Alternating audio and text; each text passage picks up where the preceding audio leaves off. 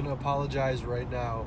I was working on my car, gonna do over fenders on it, and the footage that I had of me cutting the car up, cutting the OE metal off to make room for the fenders, is lost.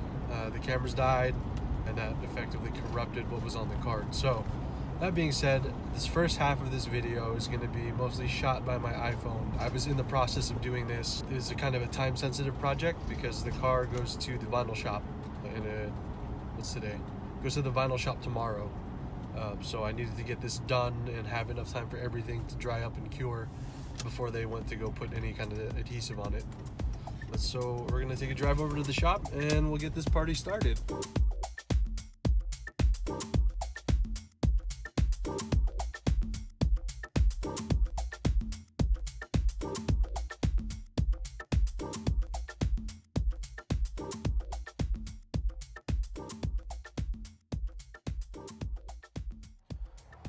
All right, so we're here. I'm gonna key in. I'm just gonna go ahead and show you what it looked like when I was cutting the fenders up and why I cut them up. That was also shot vertically because, as I was saying, cameras died, and I have some footage that I actually put on Instagram, but I didn't save to Instagram, so we're gonna just recycle that a little bit. And once I'm done with that, I'll show you what it looks like completed and what steps I have next before I send it off to vinyl. Look at this heat mark. That's another 3.5, 4 inches to the where the heat mark stops, where this is all bare metal underneath, and then the top of the tire. So that's how much the suspension actually moves on this thing. Probably would move more if that was absent. You know, and I want to go wider tire than what I have now. Like, you can't really tell in this video, but that sticks out mad far. So I wasn't aware that these gas doors are literally just bonded on with this stuff. I actually wanted to keep this.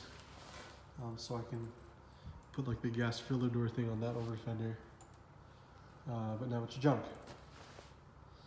Also, people might be like, oh, you cut up perfectly good sheet metal, bro, you should never do that, bro, your car wasn't even fucking crashed, bro. Look at that. Look. Like, I'll actually be able to use all of my suspension strength.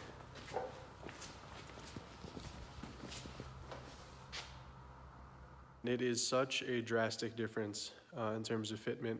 In the vertical videos that I shot for Instagram, you can see how close the 235/40 already was. And there's no way I was going to be able to pack like a 265 or a 255 35/18 under there, which I need to with the stuff I have coming for the car this season. Even with 380 horsepower like it has now with the LS 1, on that skinny tire compared to what some of my other friends are running, it's really tough to keep up with some of these guys, man. You gotta drive like a real jerk, you know, coming into turns and on corner exit just to keep your momentum up, because what you don't have in grip, you have to try and keep up with momentum. But that's a whole nother thing, so we'll get to that at some point. Let me flip this around and you guys can see what the fitment is like with wider tires on back. Bang!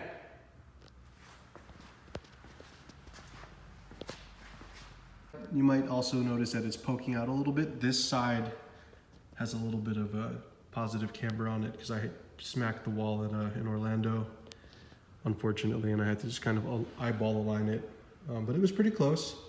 And even now, as the suspension compresses, it's plenty for this to actually clear. So I'm pretty happy with that. And this is the side aligned kind of where it's supposed to be, with about a -1/4 degree camber. That's what I like to run on the cars for some side grip. And that is plenty of room. Plenty of room here. You know, I can fit my fingers in over top. And there's still a ton of room for it to compress under. I painted these quarter panels up myself, painted the rear bumper. Rear bumper's kind of neat. I actually cut the lip area off and shifted the whole thing up about an inch and a half.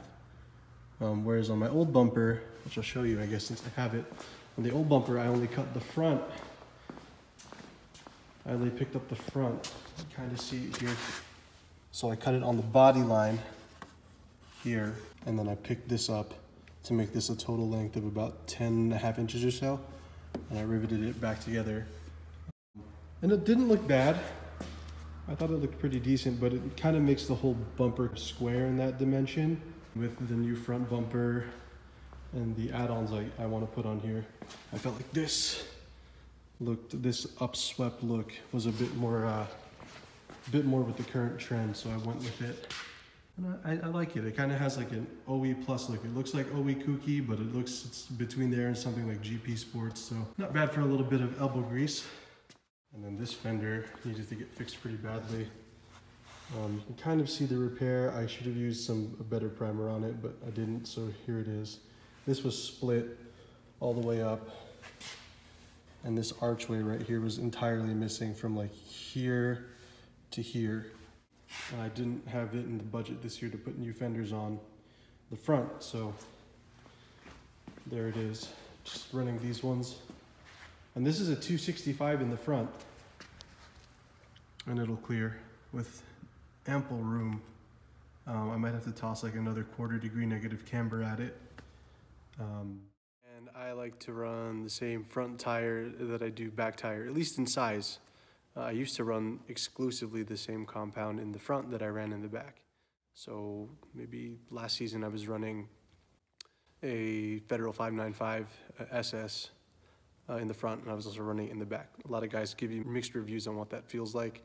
But for me and this car, the way I have it set up, it relies more on the mechanical grip and the suspension and in the alignment to provide the response on turn-in, to like make the car drivable. You know, it had very good turn-in, very good response on transition.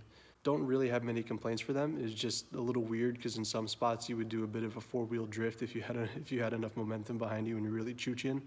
So now, just because of what the car is, and I've become a little bit more comfortable and it goes a little faster now, I've been running stickier tires for the most part, but that gets expensive. So what'll end up happening is I'll have a bunch of sticky tires left over that I'll run in the front, and then on a club day where I'm just chilling out and, you know, taking some chill laps with the dudes, I'll run a less grippy, less expensive tire in the back just to kind of keep the operating cost down. No one's trying to win a grassroots event, you know, it's just practice, just having a good time. So not to say that I won't run a sticky tire in the back. When I went down to OSW with the guys for the rally, I was running a 200 compound in the back, which is the same tire I was running in the front, and it was amazing. I like it because you can get away with a lot on a sticky tire that you can't do with a tire with less grip. You know, I can check my angle, check my speed, left foot brake, lift a little bit more than I could with a less sticky tire. Like, I can dive on people without having to worry of whether or not the car's gonna over-rotate, which is pretty fun. I'm gonna pop the wheel off. You guys can see what's going on behind those fiberglass quarters. Probably pop the seats out too so you can see what the interior paneling is gonna end up looking like, to try to keep as much debris out of the cabin as possible, because once you cut that open, you're open to the elements, and you know, the last thing you want is a cabin full of rocks and dust and potentially like glass or something, although if you have glass in the car, you fucked up pretty bad, so.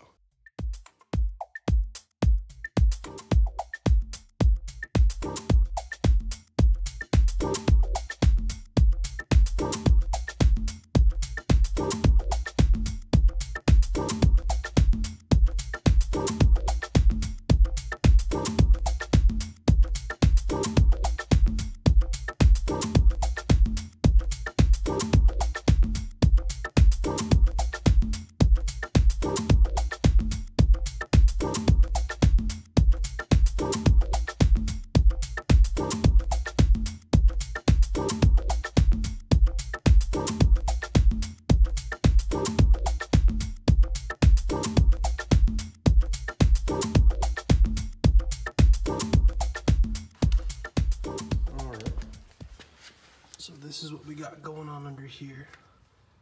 You can see how far I actually cut. Probably went a little overboard. There's a gusset up there that's spot welded to the top of the arch here. And it's spot welded very poorly because the factory likes to rely on the original sheet metal quarter and the fender weld to add rigidity to that spot. So I went and I stitch welded that, and I did it on the other side. You can see the splash guard that I made for the trunk to try to keep as much debris out of there as possible. I did the same thing, but on the other side, so that nothing comes into the cabin, or as little comes into the cabin as possible. And then you can kind of see, maybe you can't with this here, but I'll show you on the inside. Some of my homies stopped by. That's Nick. It's Edgar. Edgar used to intern for us. Then we got busy. And Nick's been day one homie. That's actually his FD over there that we got to do stuff to. So it's very blessed. Thank you, sir. Thank you. Disaster, don't worry. It's all a financial disaster. I have to grease that. That is awful. Man. Listen. Got some lithium down? Oh, Jesus. All right, we're not doing that anymore. That just stays there now. Oh, Christ.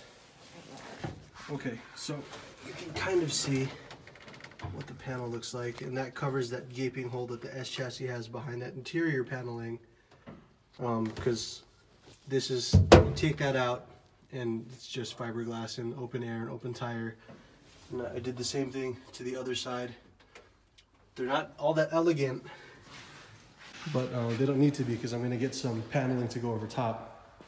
And this is the rough shape of the template, just, you know, a little bit of cardstock to get the rough shape, and those are trimmed however they need to be to fit. Like I said, they're just removable. They're nothing special. I just wanted to cover up that hole to keep as much debris out as possible, and I'll probably get some like speed tape or some seam sealer to actually go around the edges to keep it as airtight as possible, and then put like the actual pretty panel over the top of it. So a lot of people, when they do this kind of over fender where they have the cut, they'll go and they actually tack weld something into position there, which is the better way to do it, but I didn't have the time to actually go and paint a panel or go to stitch weld it, clean up the area, paint it, and all that before it went off to the vinyl shop. So this is like one of those permanent, temporary things.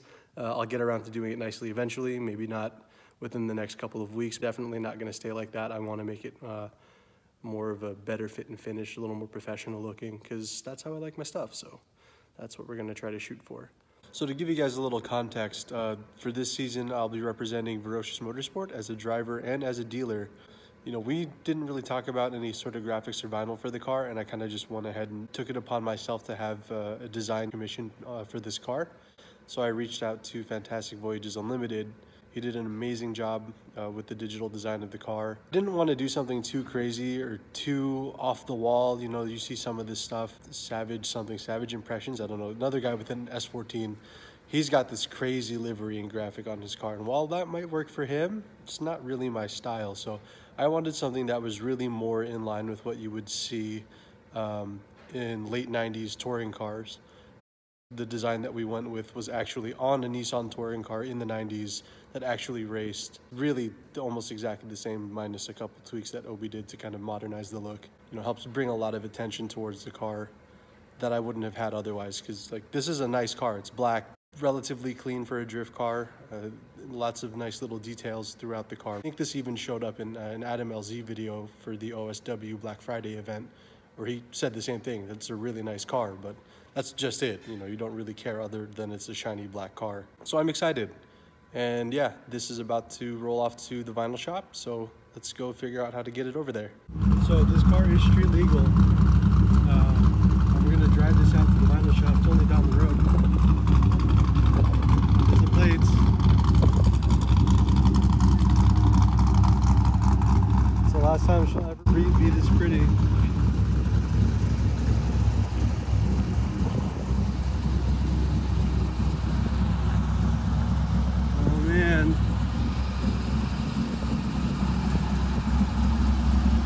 So there's not a whole lot to this car. Steering wheels, dash display, switches, power windows, and yeah, so it goes pretty good. See you guys when we get there.